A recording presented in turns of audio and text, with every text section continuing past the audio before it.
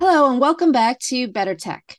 My name is Peggy Tsai, and I'm excited to start off the new year with another technology podcast highlighting the evolution of AI governance and trust. And today, we're diving straight in with a guest who stands at the crossroads of innovation and business. Hi, Harry. Welcome to BetterTech. You are the CEO and co founder of BreezeML. According to your LinkedIn website, your vision is to integrate Oh, observability and geez. trustworthiness into every AI pipeline. So let's start today's episode with your introduction about your company and your journey to BreezeML. Sure. Thank you very much, Peggy, and thank you for your invitation. So first of all, let me begin by giving you a little bit of introduction of myself and who I am, where we are, um, in terms of the company and the product we're building.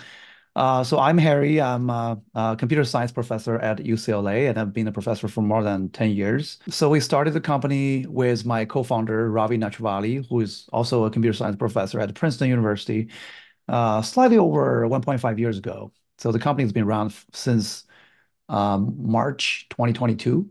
And then the main focus of the company at this point was to build um, AI governance systems that allow compliance officers and tech people like machine learning engineers, data scientists to work very closely on implementing a set of policies, customized policies, and executing the policies over the entire ML workflow in a particular company. So that's basically what we do. Um, yeah, so I think the reason why we started the company was because both I and my co-founder Ravi are what we call atypical academics. Although we've been academics for many years, um, our goal is never to just publish papers. Of course, it's great to publish papers, but we never wanted to stop at publishing papers. So for any projects that we have done before, we usually went beyond publishing the paper. Then we get a paper published, we release the code in open source communities, and we try to create a community around it to make an impact. So basically, the goal is always to make impact as computer system builders, computer system developers, or researchers. So yeah, so basically, yeah, how do you make even further, even bigger impact, right? So as we all know today, it's very hard to make a big impact by just releasing a few algorithms or publishing a few papers, even open sourcing a few algorithms. Is the amount of impact you can create is very, very little. So then we decided finally that we wanted to create a company so that we can commercialize a lot of the technologies that we developed at a school at a scale, right? So eventually, hopefully, the stuff we develop can be used by many, many millions of people across the globe. So that's sort of the impact we want to achieve here. Thank you, Harry, for that introduction. And certainly, as you noted, it is a little bit atypical of a startup founder to come from more of an academic background. So I think Yep. that's something I maybe want to dive a little bit deeper with you. So, what type of specific experiences do you think coming from academics, being a lecturing professor, what type of exposure do you think that it gave you, and what lessons learned do you think you take with you with that type of background now that you're building your own company? Oh, there are a lot of them. There are a lot of them. Actually, I wrote a blog article about it. So a lot of people saw the article. I think one of the things that I believe is very important from my academic experience was how to deal with people, right? Because eventually, when you build a company, you're dealing with a lot of people, especially in the beginning of the journey, right? It's very hard to get people to work with us, right? The company was small, uh, especially before any funds came in, right? So when the funds come in, of course, it becomes kind of like more proof, and people know that the company is going to succeed. to a certain degree, then they would more likely to come. But then before any funds is committed, it's very hard to get people to come and work with us. So you have to really try to convince people, present a vision and letting people know, how promising the company is and how promising this direction is. And then as a professor, I think we have been trained over and over again, and then we have done this for, I don't know, many, many times to pitch ideas. When you write a grant proposal, you pitch to NSF, right? When you try to hire top-notch PhD students, you pitch to students, right? You want the students to come to your group as opposed to other groups. So how do you do that? So we've been trained a lot of times to sort of tell a convincing story, hopefully, that the students will eventually join us. And that kind of experience is definitely very, very useful. The other thing that I learned a lot from my academic background was persisting. How do you persist sort of in the presence of failures, especially a lot of failures? And then failures are inevitable in sort of the journey of building a startup. Again, so in the beginning, right? So especially in the bad market, right now, we're not like talking about the market, in 2021 or 2020 where you just show up and the money will just come in automatically, right? So it's not the case here. You really have to demonstrate you have a very sort of well thought out idea, and then you have a plan to carry out the idea, and then you have the ability to assemble a team to carry out the plan, right? So basically, that requires many, many different attempts, I would say, right? You attempt to pitch, right, multiple times, and then until you finally get some VC that is willing to sort of pour the funds. But that journey itself is actually a very kind of a painful and very painful and difficult journey. And so what I learned from my past experience was that you have to persist, right? You keep sending papers to those top conferences, you keep getting rejected, but that's fine. Every single time becomes a data point that help you improve the quality of the paper, improve the quality of idea, and you just move on, right? So you never give up. I think that's another thing that I learned. That's great. Those are certainly great lessons for any aspiring startup founder today. But I think, as you said, one of the challenges in today's economy, in today's market, is the lack of VC funding, right? I think it's a challenge than it was a couple years ago. So being able to find the niche or the resounding topic, the business problem that people are want to solve, will help drive some of that support, I think. So Yeah. certainly you talked about BreezeML. It's focusing on AI governance. Yeah. So can you talk a little bit about what you see as the current landscape for AI Yeah. governance and trust, and why you wanted to build a solution in that particular area? Yeah, I think this is a very good question. So I think the decision of pivoting to this particular direction, well, we're in very different direction. We're trying to build something else, like a year ago, in the Hmm. beginning of this company, and then we pivoted. The reason why we pivoted to build AI governance tools was primarily driven by the many, many conversations that we ran with our potential customers and design partners, right? And we saw the need of governing AI, governing the model development process, providing guardrails for model developers as they're developing models so that the models coming out of the process would be automatically compliant with whatever regulations, external regulations or internal kind of policies. I think the market right at this point, the market is, I would call it, is infancy kind of a stage, or yeah, infancy period. It is not really, it's not quite mature yet. As we're all talking about AI governance, AI regulations, we hear those scary news about AI potentially harming people or hurting people in some ways, and or at least producing biases and fairness problems that would um, that hurt democracy, that hurt multiple sort of aspects of our human lives. And you have heard those stories over and over. But if you start talking to customers, then they will find that only large enterprises care about governance at this point, right? Hmm. So small customers, especially small kind of AI users, AI companies, they still have their focus on doing whatever needs to be done to produce business value, right? So I think one of the challenges that we're facing at this point is that, we have to kind of educate the small business users, small companies, and raise the awareness of governance and AI compliance because the problem is a real problem. Is going to come quickly, even if a lot of those companies don't feel the need right now, but is the problem is going to come soon. So if you look at the EU market, right, the EU AI Act has already been finalized, and they're looking to implement this law, I think in 2025 or 2026, basically allowing companies to have 1 or 2 years of a period as a buffer to get themselves compliant with the regulations. If you're not compliant by the time the AI Act takes effect, then what you're facing is a big penalty. You're facing up to 8% of your global revenue as a fine, which is a huge, right? Yeah. Not only you have to pay the fine, but also your reputation is hurt, right? There's also this reputational kind of risk that you have to deal with. The other thing is that the US market, I think US is following the EU closely in terms of legislations. Although you don't see many of those laws that came out of at the federal level from the US, there are a lot of different state level laws that are being discussed right now. And like for example, California has a bunch of those consumer laws, consumer privacy laws. If you actually dig a little bit deeply into those laws, you find a lot of clauses and statements that are directly speaking about the use of AI. They call it automatic decision-making process.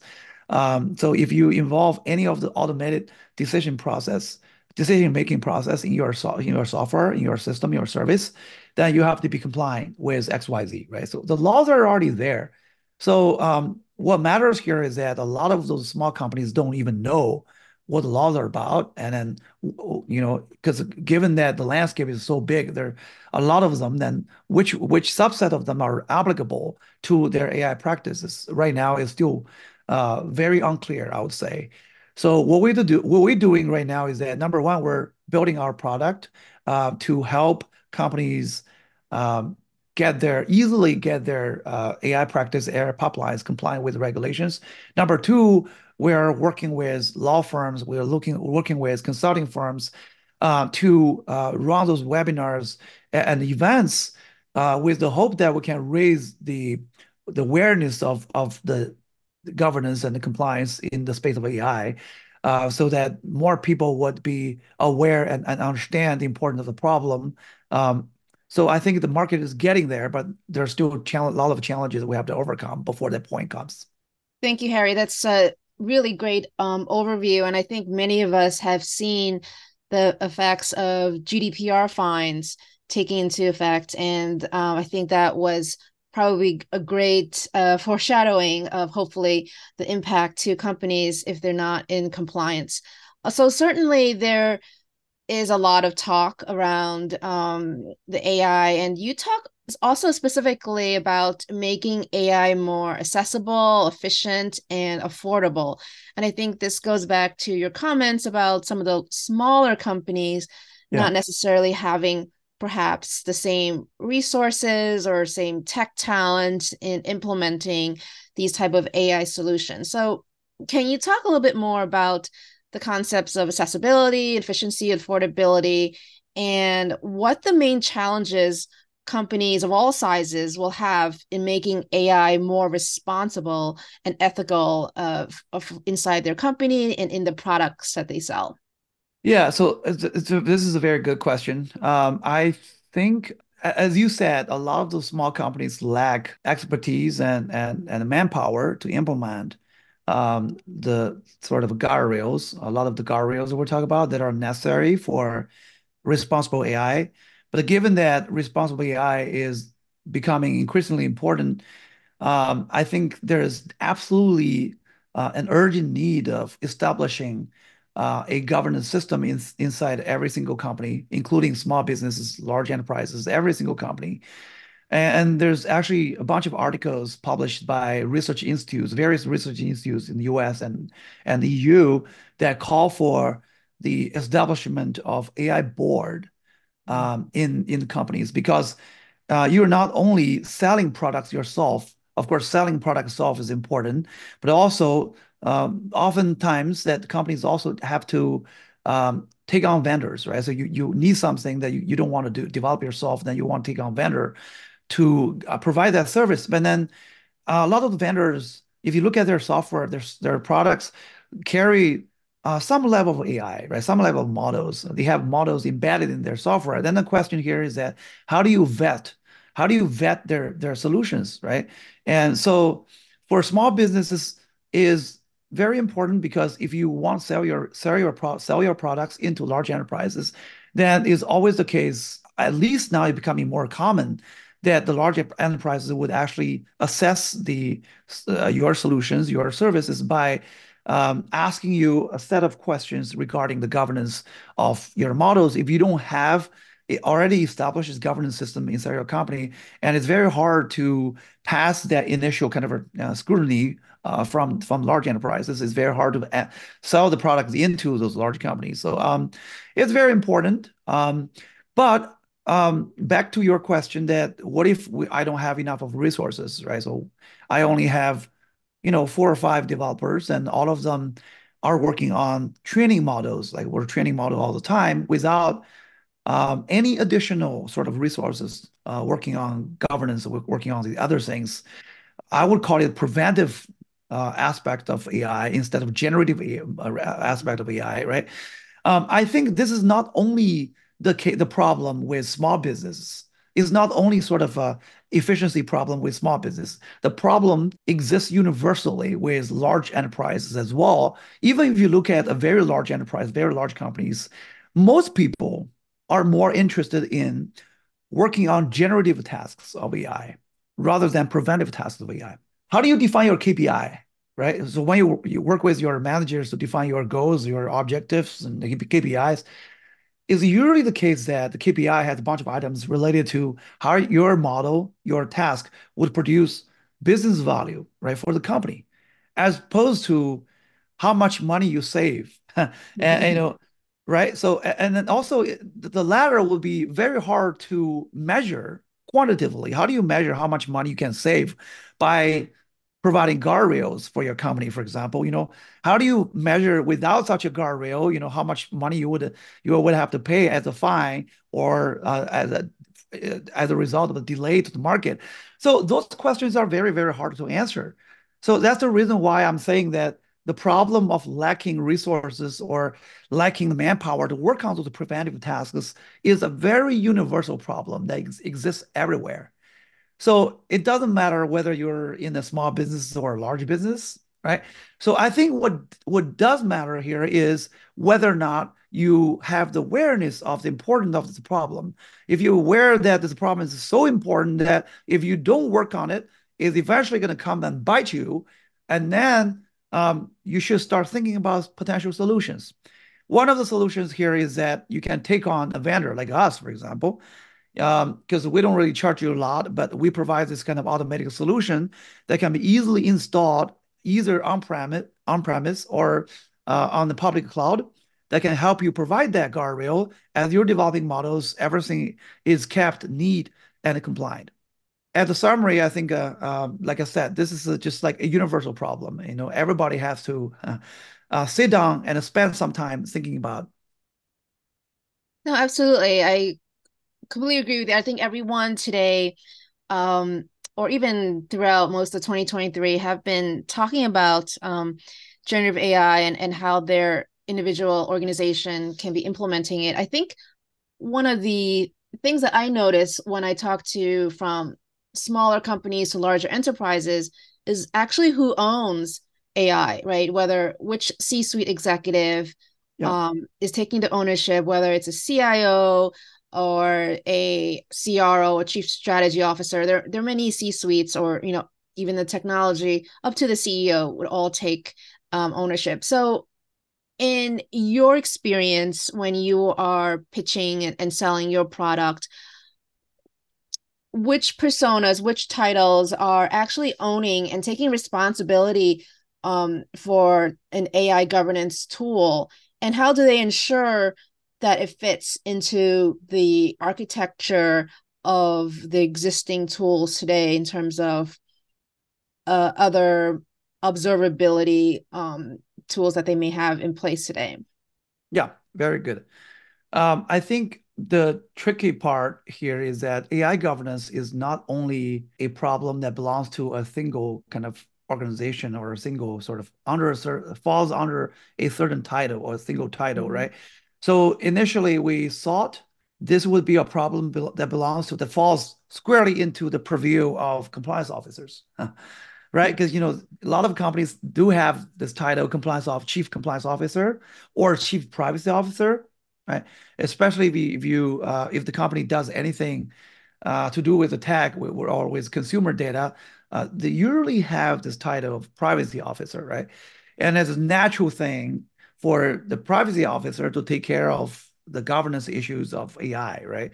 That's what we saw before, and then we started pitching to companies. What we found out was is definitely, I think privacy officers has some responsibility, has some sayings about the AI pipelines, but it's usually the case that it belongs to multiple people, right? So, and there's a CIO or whoever the person on the tech side that also owns part of the sort of governance, because essentially is a collaborative effort that requires the involvement of multiple parties. And so that's the reason why we position ourselves as a bridge between multiple communities, right? Because, for example, compliance officers know a lot about the process.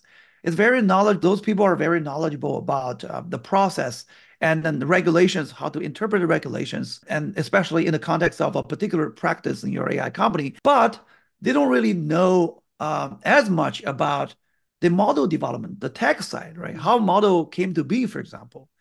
And it's a very sort of a complicated process and dynamic process of training models. So if you don't have intimate knowledge of how model came to be, it's very hard to understand and to make the right decision in terms of how to document those different processes, the different models, right? So, and on the other hand, if you just look at the tech people, the information officers, or VP of engineering or CTO on the tech side, and those guys have intimate knowledge of the tech stack, but they don't really have much of an understanding of why they have to be compliant or what do have to be compliant with respect to, right? So what regulations are applicable? And so basically, a lot of the problems arise because of the miscommunications and the divide between the two communities. So we actually talked to a lot of companies. One of the examples we got from one of the potential customers was the tech side, the model developers spend 3 months, 4 months of time working very hard to train the model. And the night before the model is about to be deployed, the compliance officer said, hey, no, give me a break. Let me understand what's going on. And there's potential risk of being incompliant with that particular rule, that regulation from the state. And give me a break and let me understand. Before I have a full understanding of what is happening here, you cannot deploy anything. Very And then common. you can easily imagine what's going to happen afterward. It's a chaos on the tech side, and nobody understood what's going on, and nobody could understand why the compliance officers have to do this night before the deployment, right? Mm. Um, so there's a big sort of divide and disconnection between the two communities that prevents these two parties from understanding each other, trusting each other, and building relationship between each other, right? And then the compliance officer is usually the most hated person in the company because this person always adds tasks to the developers, making developers do extra work that is not their KPIs. So nobody really likes that person. So our goal is actually to bridge this gap and then empower the compliance officers with the capability of understanding and visualizing and monitoring continuously what's happening on the model side, on the tech side, right? If there's any violations, the violation will be flagged right after it occurs. So the compliance officer get the notice and then start communicating with the tech people and then basically asking them questions about why you have the violations. Let's say why this particular PII field, like for example, gender, now is flowing to the model training process, and the model is being trained out of that sensitive data is not supposed to use. And those communication can happen instantly after the violations are seen, effectively facilitating the communication, the trust building between two communities. So yes, back to your question, I think this is not only a problem with respect to one title, it's essentially a collaborative task across multiple titles. Thank you, Harry. And I think you've certainly highlighted the challenges, the real challenges that organizations face internally. Interestingly, I know you must probably talk to a lot of different industries or sectors when it comes to your product. And are there any particular industries or sectors that you think are facing more unique challenges when it comes to implementing responsible AI? Yeah, of course. I think that so given that there's still a hype of large language models, a lot of companies are moving into the space of trustworthy large language models like LLMs, and especially given this lawsuit between OpenAI and New York Times, Mhm. everybody knows that. And then so we all know that a large language model can potentially be a very big concern because models are delivered at the black box. If you just use the model as is without vetting its fairness and trustworthiness, and it can be a big concern, and eventually it's going to hurt you very, very, very hard. So I think a lot of companies are moving into the space, but my point here is that if you look at where the market is, the market is definitely not large language models as with respect to governance. Large language models are great, right? There's a lot of issues, but most companies are just playing games with large language models, I would say, at this point, trying to understand how they can use large language models. So the market of governing large language models is clearly not there. Uh, so of course for OpenAI is or those foundation model builders is critical problem that they have to solve right away. But for the users of large language models, the governance is not there. Is definitely not. It's going to be a problem in 1 or 2 years, but definitely not at this moment. So the sector of the industry that is facing the governance issues or facing the compliance issues most urgently is the sector of insurance providers Hmm. and the sector of financial services, I would say. Healthcare is another one, but it's less urgent compared to the first two sectors. For insurance providers, for example, this association called the National Association of Insurance Commissioners, NICE. Mhm. That association just issued a model bulletin a few months ago requiring every insurance commissioner to establish an internal AI governance system Hmm. before they can be qualified for selling insurance, because otherwise it will be disqualified. And the reason is that those insurance providers, pretty much all insurance providers, use AI in one way or another to predict um, like the premium amount, for example, how much you should pay, um, given a person's information, given the person's age, given the person's income, where he lives. So that information becomes input to a model that is embedded into their decision-making process to predict how much money this person should pay. So it's very easy if you don't pay extra attention to your model fairness and bias. It's very easy to train a model that eventually generates a lot of bias. It's super biased against certain subgroup of subcategories of people. And then if any bias has been detected, the company gets sued. And you have to pay a huge to settle the suit case. So that's the reason why insurance companies are extremely careful in terms of understanding the fairness and bias issues of the models, and also uh, trying whatever they can do to produce models that does not lead to biases. So that's one sector that is facing the problem right now very urgently. The other sector is financial services. The logic here is very similar, right? Banks sell mortgage, right? They use various models to predict information about, to do, for example, fraud detection, to predict the mortgage value, to assess whether or not a particular investment is an action of money laundering, for example. So a lot of those things are done automatically right now with the models. So if you're not careful with the model, you're definitely going to produce some kind of a bias, which eventually will lead to litigations and fines. Then another interesting observation here is that if you look at those sectors of the industry, the models they use are very, very, very simple models. Mm-hmm. Linear models, I would call it first generation of AI, not even the second generation, not even DNN, like deep learning models. They're very simple decision trees. You know, those models that K-mean. Yeah. So very simple models, you train those models very easily with your laptop, for example. Very easy to train, not like very far away from large language models. So it's the other side of the spectrum, I would say. So how do you serve those models? Well, how do you provide a governance system that can cover this entire spectrum of simple model all the way to large language models? That is a challenge we have to overcome. And is that something that BreezeML covers as well, from simple to, okay. Yep. We cover this entire spectrum, and then we serve all three generations of AI. Terrific. So I know, Harry, that we are almost to the close of this podcast. I can't believe that our time is up, just because of all the fascinating insights and learnings you shared with us today.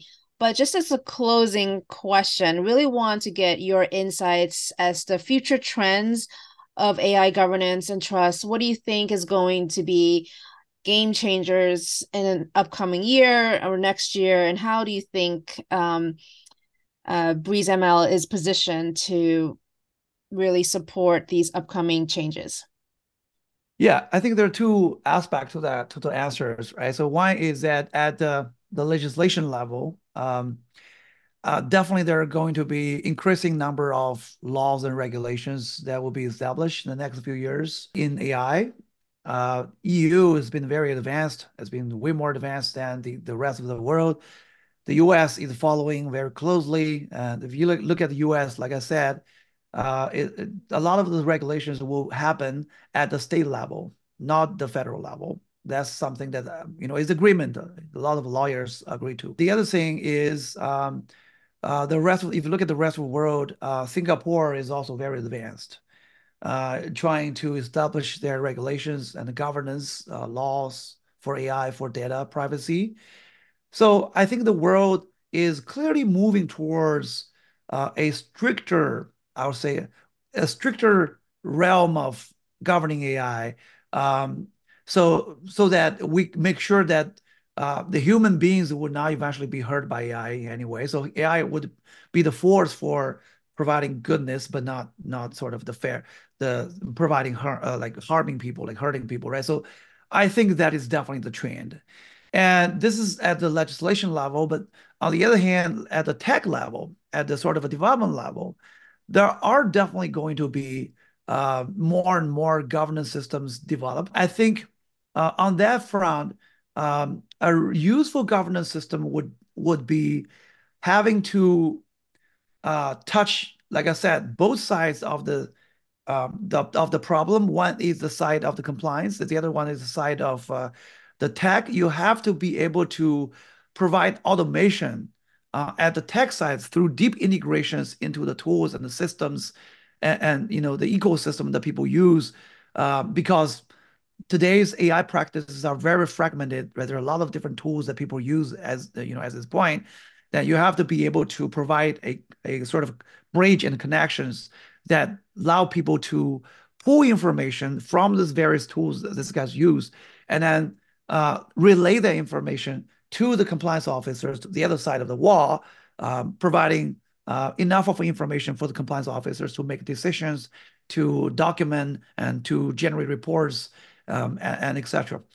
I think that at the tech level, I think an inevitable trend would be sort of automations would be needed. More automation would be needed on both sides, as opposed to just providing a set of document interfaces. This is what most of the most of the governance products are doing right now, right? They're just like providing a bunch of document interfaces that allow compliance officers to document XYZ without any automation from the tech side that can automatically pull the information into sort of the compliance stack for the compliance officers to make decisions.